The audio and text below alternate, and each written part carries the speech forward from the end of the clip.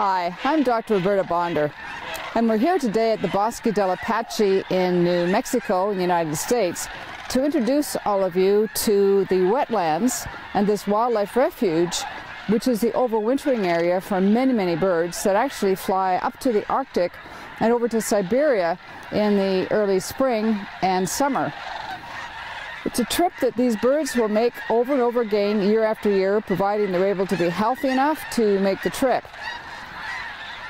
Many of these snow geese that are here today are intermingled with the sandhill crane that you see in the background.